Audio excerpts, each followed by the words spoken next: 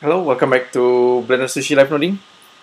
In this episode, we're gonna take a look at the creation of this kind of like a 3D type, and I call it the worm typography because it's looking kind of like a worm.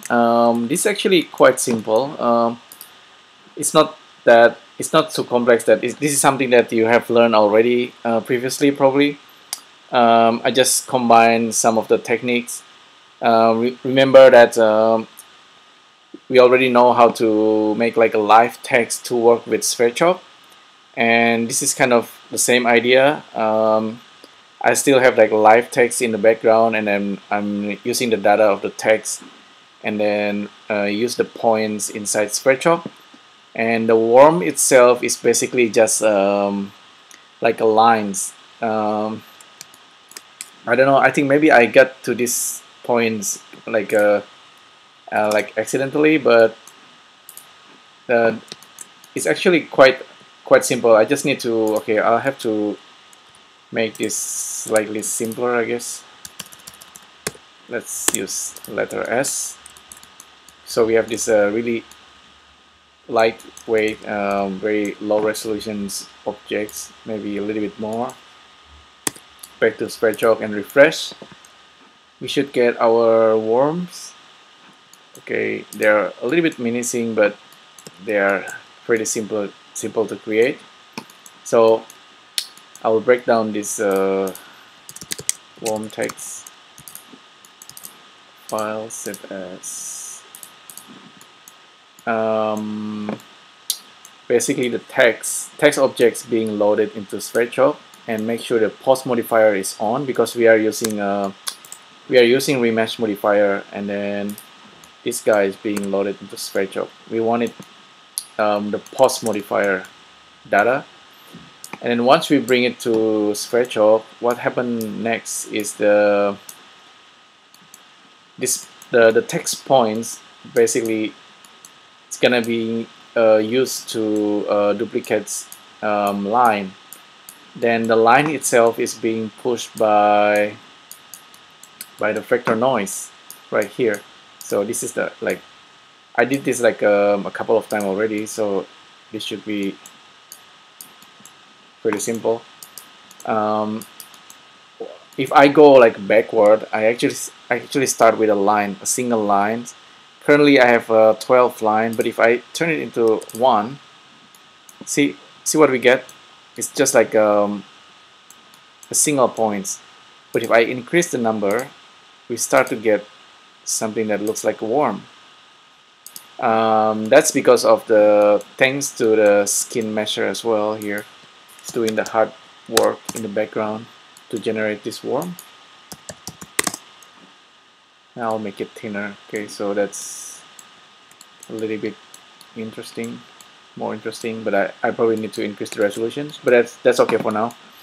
What happened at the end is just skin mesher. I joined the mesh, so they are all just a single objects instead of having like thousands of objects in the scene, and they are really fast this way.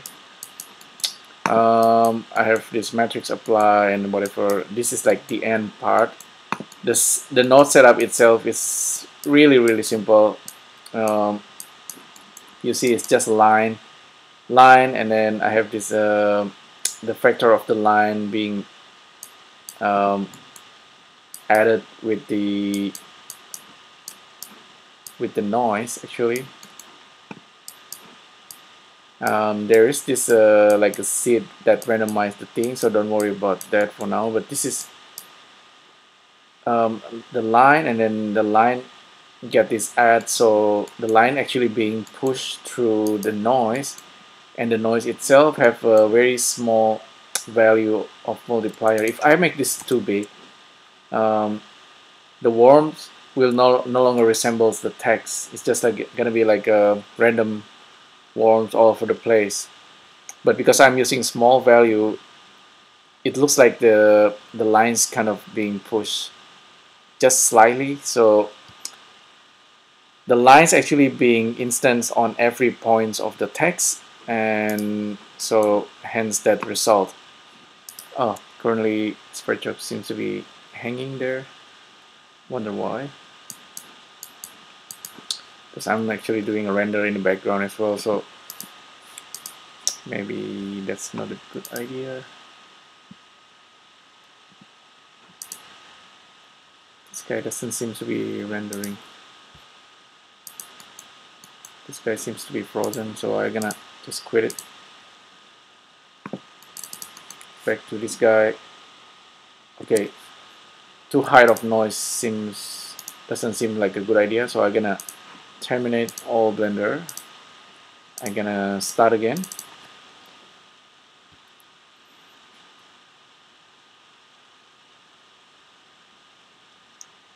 Since I start from scratch, maybe I can show you the process with the worms. I think I show it to you at some point in the previous live noding. If you have like a line and then you pass it through the noise, you're gonna get worm. It's pretty basic, simple concept. Noise viewer draw. So line, pass into the noise, and connect the line using the UV connection. Edges. So 2 lines. See, that doesn't look like worms, but if we reduce the step like 0.02, we start to get worm. That's actually what's going on. And if we push the line like using move or whatever, like using addition, we're gonna have worms. And with the text, of course, it's the same thing. It's just we have more lines, and then everything's doing it at the same time. And this can also be like a snake. If you ever watch a movie Snake on the Plane, I think this is sort of the same idea. Just increase the length of the worms, and we get something that looking like a snake. Maybe if we have like an actual snake model, you can use this kind of idea. So I quite like this this result. Actually, I can smooth it from the modifier, and I'm gonna take a screenshot of this. Oh, ambient occlusion already on, so that seems to be okay. It's kind of nice looking worm. I might do a render, or just like a animated GIF of this. So I'm gonna give you this setup. It's very simple. In order to do this, you just need to provide like a text object, and then everything's gonna work right away. Okay, so that's pretty much it for this live noding. It's a simple thing. It's another side project. Hopefully you like this one. Let me know in the comments below your suggestion or whatever question. Just let me know. I'll answer as soon as possible. Thanks again for tuning in. I'll see you in the next video.